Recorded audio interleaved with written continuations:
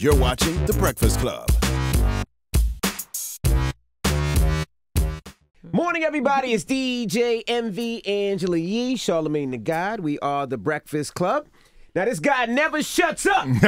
Marcellus Wiley's in the building. Good morning, sir. I'll let you do your intro. Other than that, I don't shut up, man. But respect, man. How you guys doing, man? I'm blessed, my brother. I never met you. I didn't realize you were so goddamn big. Like that. And I lost 40 pounds in the last 6 months. So you shouldn't have saw me last year. It would have been a problem. And when he was out there, he said, I didn't know Charlamagne was so small. I didn't say that. I know Charlamagne through a lot of people. You know, Carrie Chamberlain, Van, Jason Nick.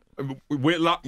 You donkey of the day. Always donkey of the day. Always? Always donkey of the day. I actually stopped giving him donkey of the day because Bomani told me to stop doing it because he likes the attention. Hey, that's one thing in this new culture, man. This clickbait and everybody getting that love.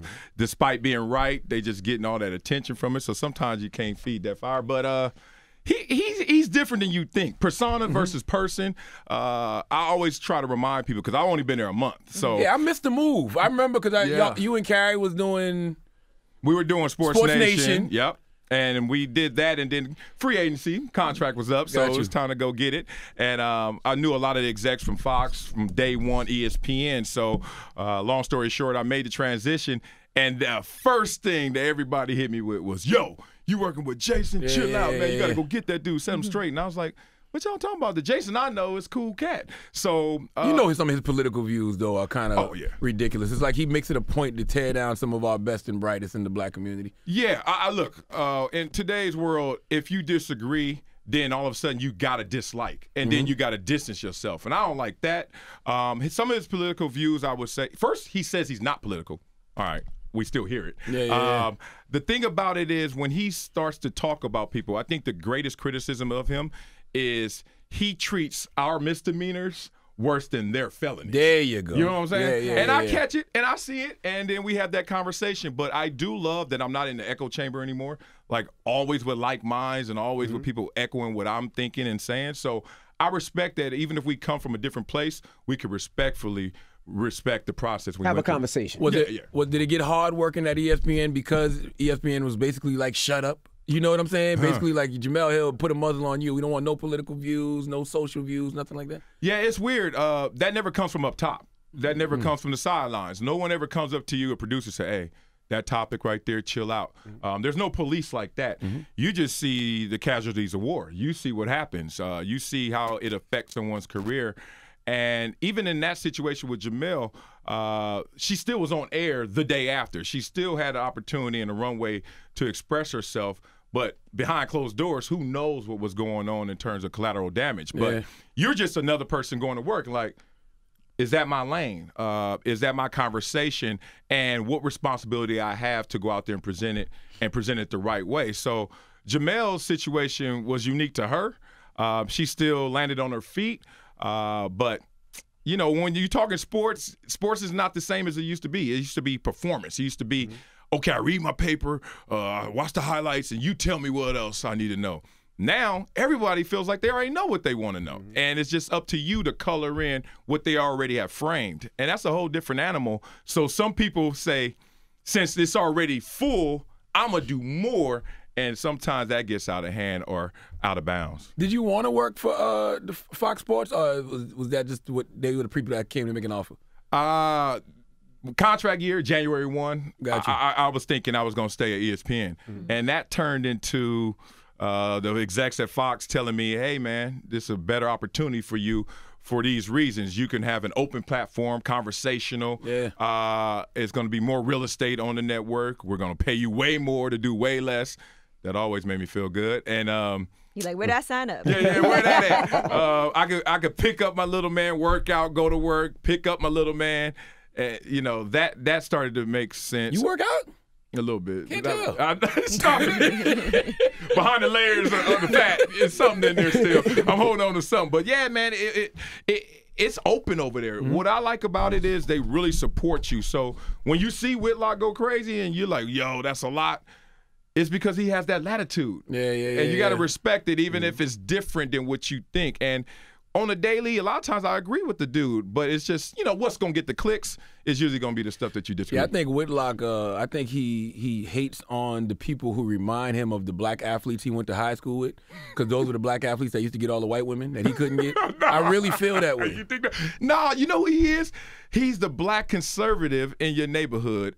We all grew up around him. The guy was like, if y'all act better, y'all pull your pants up, y'all be better. Your social behaviors would change all your situations. Social behavior would change systemic racism. Right. And I think he comes from that because he grew up in the church, so he's an idealist, and then he starts to take that, and he's like, I got everything by doing it the right way.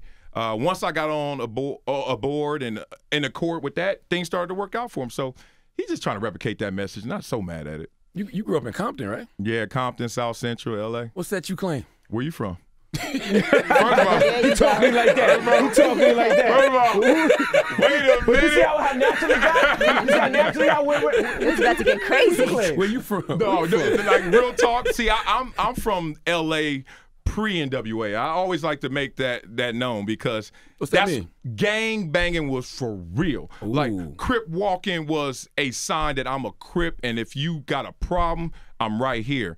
The colors were real. We couldn't wear red. You could not know, I'm gonna wear red. It's a splash. It's cute. It's fashionable. You couldn't do it. So it's crazy growing up in those times and now seeing how it's glorified and how it's become some kind of symbol of coolness.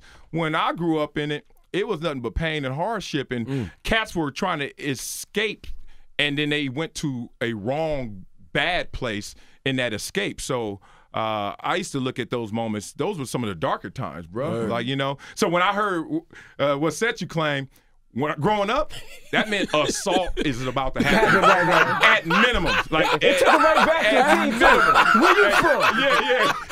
That's never a pleasantry. But Marcellus, as an assault. athlete, were you kind of exempt from that? Because I know supporting somebody who's an athlete or somebody that's about to make it, what was that like for you? Oh man. I think my support system came different. I know that's what's been said in the movies and in the rap songs, but my sister was my first protector. Thank God my sister Tiki, older than me, she used to like to throw them hands. So she warned the school every time I got there in the grade before, like, my brother is mine, and that's my little teddy bear. So, one, I have family in the gangs. So it's not something you raise your hand and say, I want some hard uncles. I want some gangsta-ass uncles. But when it happens, you got a little force field around you. So then I start balling, and my balling helped me because I was really a nerd. Like, I was a dude in class, showed up 4th grade, hand in the air.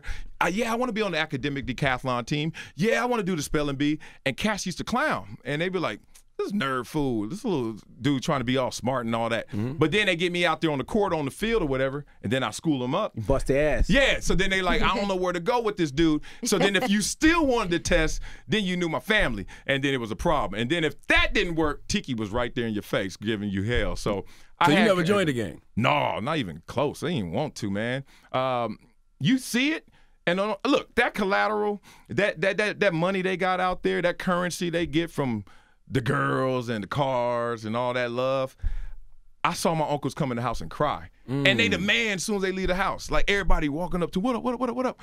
And then as soon as they walk in the house, they sitting there with all the pain. And I saw that. And I realized you don't have what you out there portraying. So once I got to go behind the veil, I realized that ain't for me. Was there one specific moment that you saw from your uncles that made you be like, I'll never get involved in that lifestyle?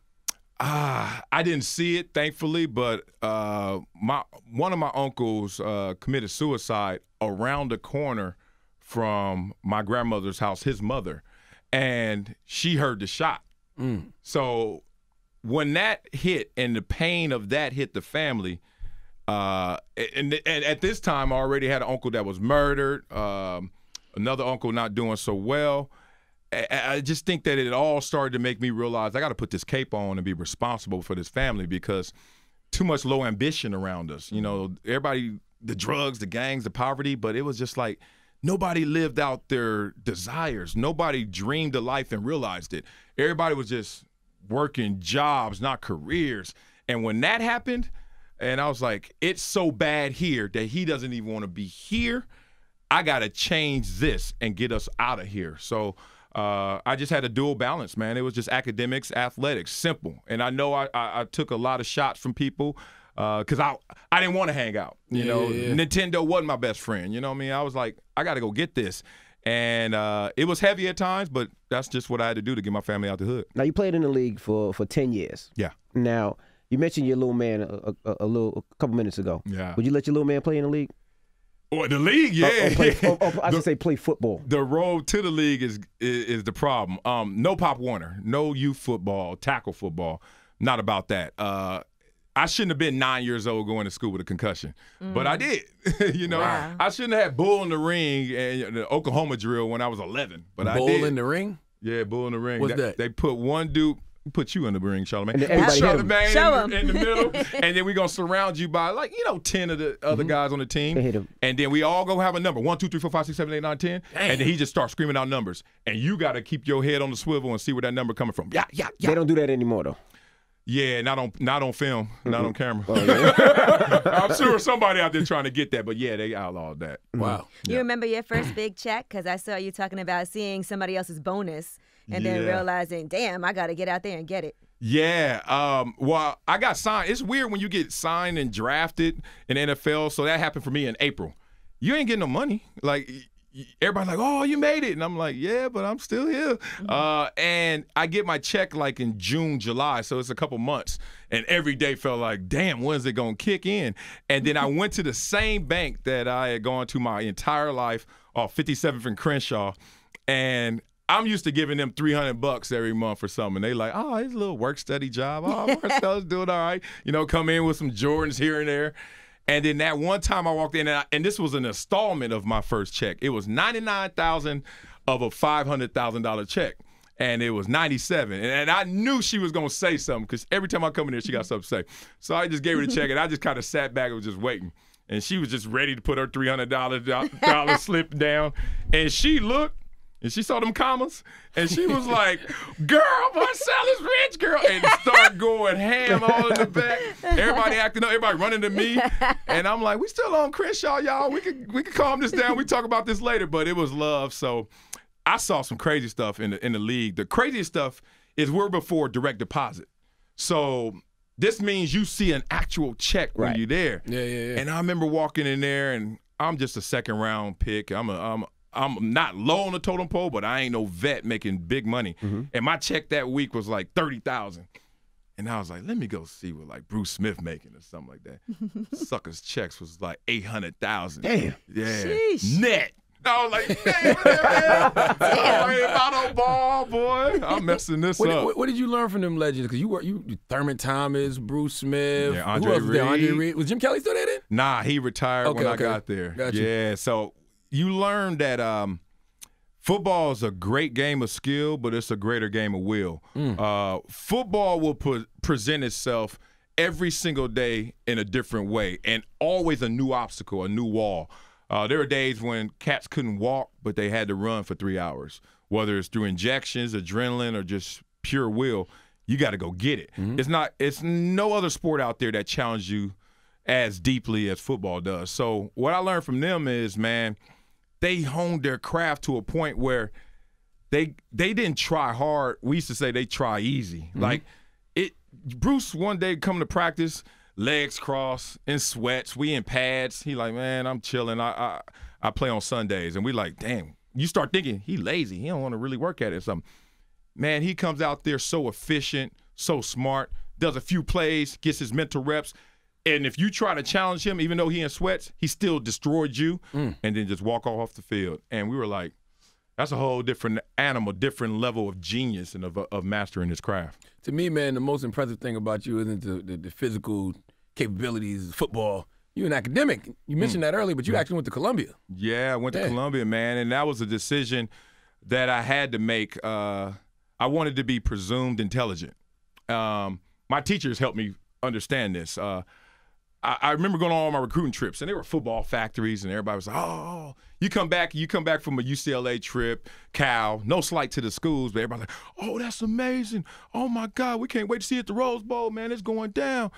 And I remember telling my same friends I'm going to Columbia, and they're like, the hell is Columbia? He was like, is that in South America? And I was like, man, y'all ignorant. I was like, I can't deal with y'all. But then I told my teachers the same exact recruiting trips, and everyone's eyebrows were raised when I said Columbia. They're like, go there. And I was like, but their football's not that good. It doesn't matter. And what they were telling me was, once you're done with the game, and you're going to be done with the game. Absolutely. What are they going to think about you then? And I've seen teammate after teammate struggle in that uphill battle to make people think that they're intelligent, that they have something beyond football. So dumb jock is the first thing you see. Big black Compton football player, dumb jock. I ain't got time to run up that hill every single time I meet somebody and shake their hand. So this Columbia on the resume affords me the respect that I desire. I'm presumed intelligent, and more importantly, I have the latitude to be whoever I am, and people still have to have a kernel of respect in what I do. When you don't have that, if I come up here and I'll say, I went to Alabama Tech, A&T, people are like, all right. So tell me about your football career, and I didn't want to just be narrowly focused in that lane my entire life. Following this Aaron Hernandez story, right? I want to know what you think about whether or not an NFL player today, what it would be like for them in the locker room to come out. Because we're hearing all these different stories and people talking about Aaron Hernandez and his whole backstory. What is that like in the locker room? I played with a gay player. Didn't know it at the time, Ezra Tuwala. This is in Buffalo. And his locker was sandwiched between mine and Bruce Smith's. And there was only one moment where it was weird because this is like late 90s, so we weren't too PC. And y'all knew he was gay? No, we didn't. Okay. But then one day we're playing in Toronto. We're playing the Green Bay Packers, Reggie White and all them boys. And somehow, some way, he volunteered to sing the national anthem. So we were sitting there like, this is like late 90s. Like, That didn't mean he was gay. no, I'm going to get there. all right. I ain't there yet. I'm just like, go back. he got a voice. Okay, respect. He's trying to get his album out. So he goes out there and sings it. And that was the first time. Before the game, you went and sang it? Wait, now you're getting where I'm at. We in full uniform. He is too. He puts his helmet to the side, and he started hitting it. But he started hitting it like he was into it. So we were like, all right, we got a game to play. And he don't look like he in our mindset right now. And he just winding and stuff. And we like, whoa, okay, grinding the air. We like, all right, whatever. He came back, and that was the first time somebody was like, hey, man, you all right? And then that was the only thing. That ain't what happened. No. What happened? Go ahead. No. Somebody used another word. Probably. Oh, yeah, I can't. I've worked at Disney for 11 years. Can I go there? Can I say that? I ain't going to say that. I got a book to say these kids. I was like, that Disney kid. But you prefaced it by saying it was the 90s. Right. Oh, yeah. You know what I'm it saying? wasn't PC. Yeah. So, yeah, y'all know. Y'all got to fill in a little. We these know the blanks. word. Right. So he went there. We were like, and he was like, what? And then we were like, all right, nothing else. I look up one day watching like HBO Real Sports or something, and he's on there, and he's like, yeah, I've been gay my whole career and all that, and I never told teammates. And then I saw him after that, and I remember talking to him. I was like, bruh, why'd you just say it? Like, I wouldn't have tripped. I know a lot of guys that wouldn't have tripped. He said, it ain't about y'all. It's about the one that would have, and then what I would have to deal with as a result of that. So, him being in the closet was really trying to protect himself from other cats. And being real, on that team, on every team I've been on, there's always one who so close-minded, so gangster with it. So he would have tried to get his troops, and then it would have been a problem. So I would have been fine with it. I'm not tripping. Like, I'm in the shower, and you looking. Cats, heterosexual, regular players be in the shower knowing stuff about cats. So I'm like, if that's What you mean knowing stuff about cats? Cats be in there. Like, we used to have this reporter. Watch this. We had this reporter. We used to call him the Watcher. So you know the Dr. Dre song, Watcher. Yeah. Every time we walk around, we used to watch because the cats be over That's there. a weird song for the shower, by the way. Jay-Z drink. Watch. Because you knew It that sounds was sneaky. That was a signal. Yeah. Like he out there measuring meat. So you got to be careful. That's how it was. So he go there and try to talk to y'all while you're in the shower. No, yeah, he walk you right to the shower, and we were like, watch. I got stories like that all day. But that's the next book. He knew the size of the players' Oh, penises. he knew meat. No, it was Meat crazy. measurements is funny as hell. He knew was the a real- measurements of the meat. It's a real thing. So, I mean, these dynamics is NFL locker room, the craziest place in the world. It's the best place in the world because you got 53 plus He's at the dudes. best place. Best place. I don't know now because it is more PC and you got to watch out and everybody got a camera and somebody's on Instagram Live right now and then filming what you said. But back then, no holds barred. And I thought that was a beautiful place to kind of grow up because now I've learned how to be in the real world but also how to pull no punches if I'm in that spot again. You think the NFL is too soft now? I don't. I hear a lot of can't tackle quarterbacks, and if you lay on them, it's a penalty. It's. Yeah, I like that. I tell you why I like that. Protect the investment. What's the investment? The quarterback. What's second? Receiver. Let's be real about this. Ain't nobody trying to watch no Jacksonville, Tennessee 9-6 game. That happened a couple weeks ago. I was like, man, that's boring. I want to see 43-40, like I saw with KC in New England. I want to see Super Bowl 41-33. So they're protecting the investment. But you know us, we can't let go, man. We hold on to our era all the time. Lawrence Taylor smashing people, crushing people. Yeah. See, but based off what you said just now, it's like then you just want offense. Defense has got its own magic, too. Think about Deion Sanders and Charles Haley and Bruce Smith and Lawrence Taylor. All highly trained athletes who can think faster than they react, who can think faster than they will act and pursue. So they train themselves to tackle properly. And if we have changed what proper tackling is, how come they can't train themselves to do that? It's crazy. Nobody walked on a football field with perfect form tackling. You learn that, and it's a conditioned behavior. And I think it's just really to speak to the public. Like, that's a podium talk. That's something you say to sound hard. Like, yeah, man, you know, they're making the game soft. All I say is, look, I'm not going to lose my money in the pursuit of one tackle because a sack is a sack. If I DDT you or if I just lay you down on the blanket, guess what? One sack, the same way. But you want to send this message? Ain't no punks out there, dog. Like, ain't nobody out there going to get shook because you just went out there and tried your hardest. Like, all right. So my mindset is I'm not going to hurt myself, my pockets, or my team. I'm just going to go out there, and I'm going to lay you down in a way that you know that you got sacked, but at the same time, I ain't hurt my team and I ain't hurt myself. What about the instant replay? What do you feel about that? It's hard to get it right, man, even if you slow it down. Because even, and like you said, our era, it didn't matter. Whatever the ref said, you left it there. But now it's like, hold on, bring that back, let's see. And it kind of takes the edginess away from the game. Yeah, man. I mean, the common denominator between what happened in live action and instant replay is a human being. And you're always going to have human error. Right. Like, think about it. Like, if you had a computer sitting there saying, okay, this is what happened, then you got something. But if you got another human being saying, slow that down and let me check this out, he's still going to be imperfect in what he sees. So I was victim to the worst instant replay mishap ever. If y'all remember Music City Miracle, if that happened in '99, Buffalo Bills versus Tennessee Titans. I don't remember. We had the game won. It's like 9 seconds to go. All we got to do is kick the ball off and tackle them, game over. Man, they kicked it to Lorenzo Neal. He throw it to Frank Wycheck. He throw it to Dyson, and they take off and win the game and win the playoff game in advance. It was a forward pass. Yeah. And instant replay saw, yeah, he threw it here and it landed up there, but you know what? Maybe we shouldn't overturn it because there's not enough evidence. But what really happened on the field, the referees went under the cape, was looking at it, and them Tennessee fans and that tongue came, hey, Bard, hey, y'all want to get out of here, clear a lot? And it was just. Come on, man. It was real talk. No. Like, they felt the pressure, bro. They were like, we are That's not crazy. overturning this one. And that ain't right. Well, I guess that's home field advantage, though. Y'all should have had home field advantage. there you go. Damn and we it, should have started Doug Flutie instead of Rob Johnson, but that's another conversation. Now, Marcellus, being that you did go to Columbia, are you a cultural assimilator?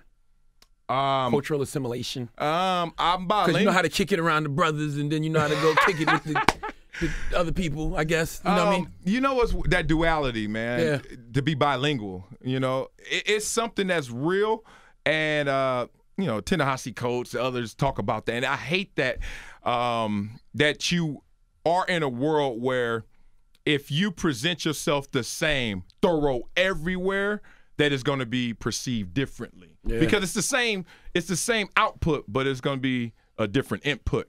I hate that, but certainly I know when to be and when not to be, whatever that is. You know the language in the land. Yeah, and we need to stop having resentment we need to stop having the pressure put on us by ourselves of being that. Because look, when I'm in front of my teachers, black or white, I got a way to speak. When I'm in front of my producers, when I'm in front of my boys, when I'm in front of my parents, like we've learned so many languages, but we've broken it down to a dichotomy of just black and white.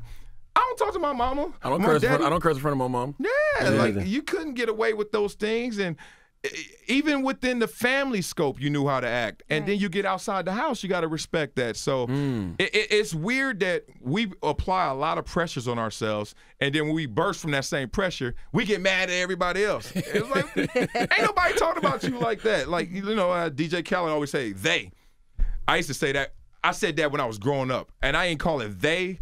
I used to just hear everybody like, man, them over there. And I was like, who's this chorus of invisible people that ain't really tripping on you like you think? But it's selective perception, man, and we get caught up in our own phobia. Word.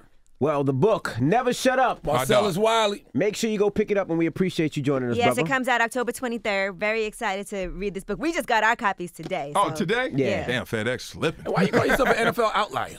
Oh, man, because I guess I didn't take the yellow brick road to the NFL. You know, everybody said, hey, go to them big schools, go that way, and I didn't. So that's where it becomes different. And it became, in part, a fan experience since I didn't expect it to happen. I truly was living a dream. Okay. Marcellus Wiley, it's the Breakfast Club. Good morning.